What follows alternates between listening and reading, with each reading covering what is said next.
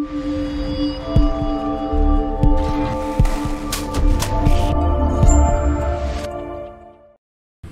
everyone and welcome back to UE5 BP Guru. We're going to be carrying on with our Mr. Guru Game Jam tutorials, showing off sort of how I gained some of these random little effects. One of the which being these sort of floating platforms that you can kind of jump to and use to kind of create these kind of interesting obstacles.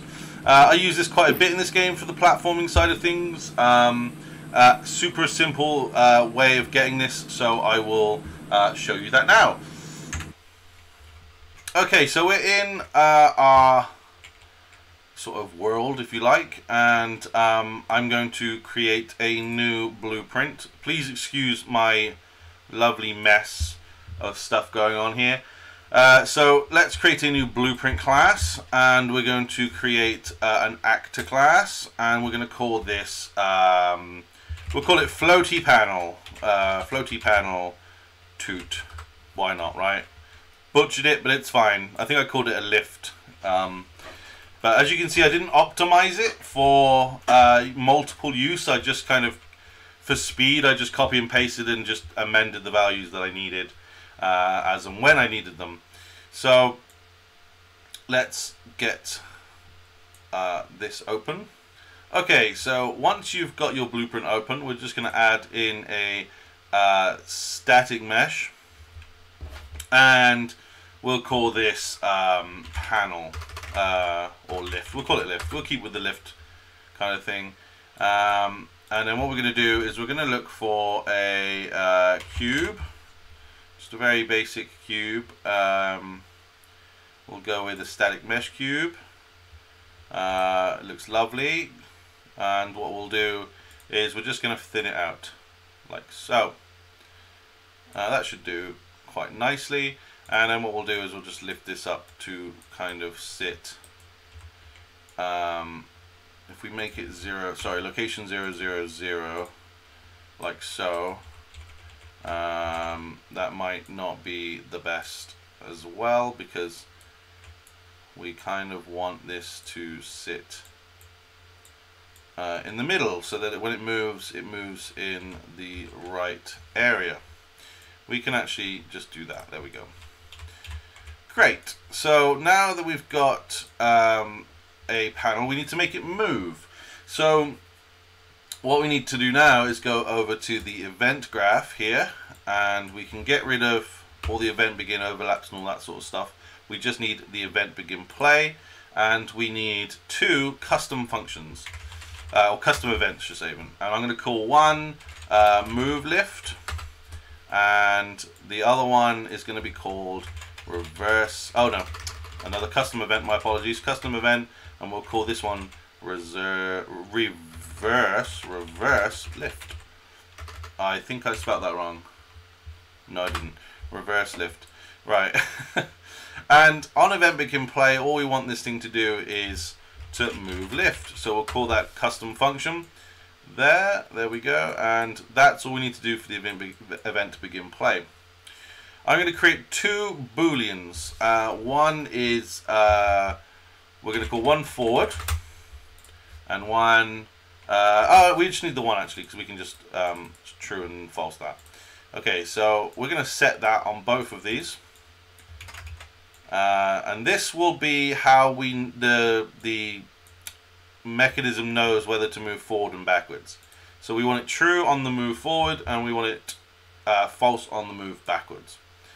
From that point on, we're going to make a timeline, and we can just leave the default name. It really doesn't make much difference.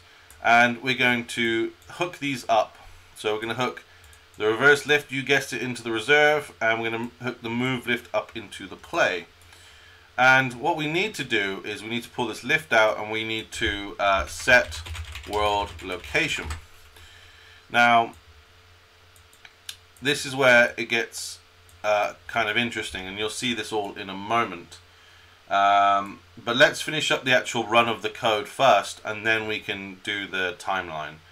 So all that we need to do now at the end is check to see if we're moving forward or backwards.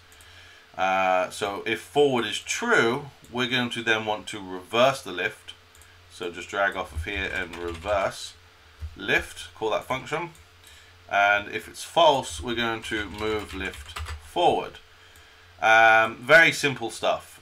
But once we've done the timeline part, essentially we should have a working lift moving back and forward. Now, I normally run a delay for the time of how long it takes to actually move to the location.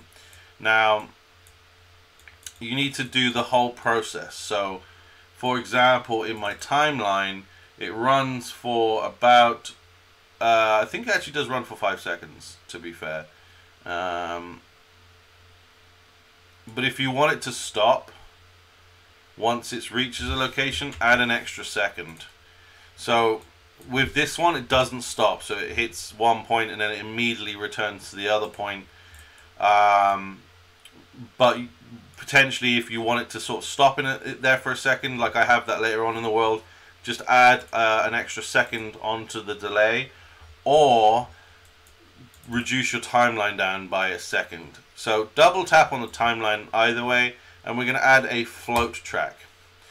And we need a couple of keys. And the first one is going to sit at 0 seconds. So set the time to 0. And we're going to set the other time to 5 seconds. Oh, I'm going to try to at least.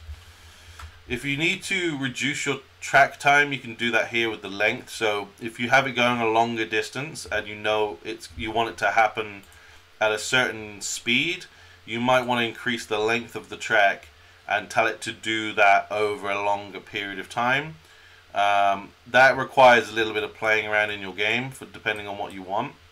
But the shorter distance you have going from point A to point B, the quicker it's going to do that with a shorter time. So if it's like only a few meters away from one another and you say I want this done in a second, it's going to get to that point very fast. If you want it to happen slower, so you say I want it to get to point B really slow, you might want to say, okay, the length needs to be 10 seconds and it gets from point A to point B over 10 seconds. That's all down to you and how you want to set up your puzzles or world and things like that. But yeah, so we have this at the moment, but this isn't really kind of good enough. We need to know what we want to do with our lift. So the first thing we also need as well is if we go back into the event graph and we drag off here, we want to make vector. It automatically plugs it into the X value, but that's not necessarily the direction we want this lift to move in. So what we want to do now is let's find somewhere in my world to do this. So we want to do it somewhere we can see it and test it. So let's do it in our starting point. Here we go, so we can see it when we log in. So all of the world values matter. So let's find it. Where is it? Floaty. Where is it? Floaty. There we go. So we have its starting location. These, if we want it to move, I'm going to make it move from here to here, basically. So real world values matter. So its location at the moment is minus 1033. And we want it to move on the Y value. So let's take the X and put that into the Y because that's what we want to manipulate. The X values for this lift need to be the same as they are in the real world. If you set them to 0, they're going to go to 0, 0 in the world location. Excuse me. And then in the timeline, we need to determine the values we're going from point A to point B. So let's open up the timeline. And we want to get our first point, so our starting position's Y value. So let's put that into the value and click enter. Now it's going to change the map, obviously ever so slightly.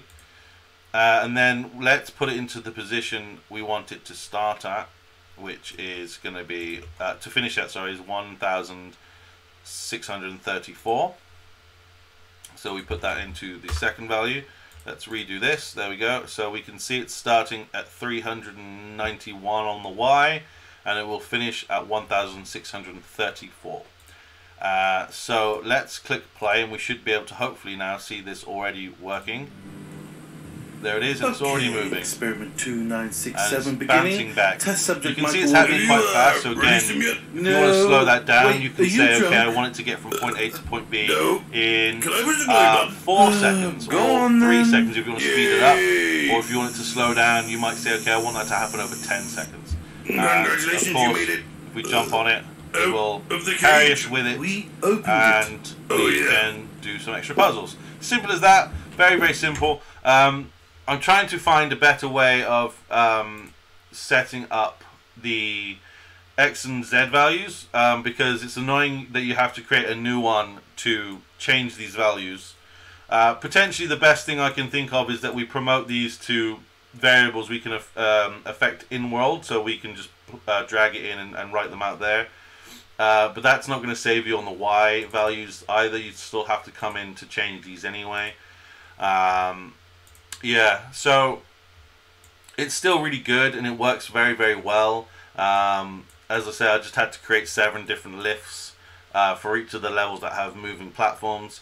But overall, very happy with the results that I got for this puzzle and getting it moving. But hopefully you found this very useful. If you know of any ways you can actually amend these to save you changing the values every time, that would be really, really cool.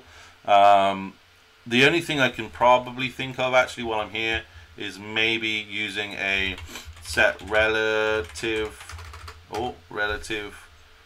location maybe, and then we can probably set these to 0 maybe.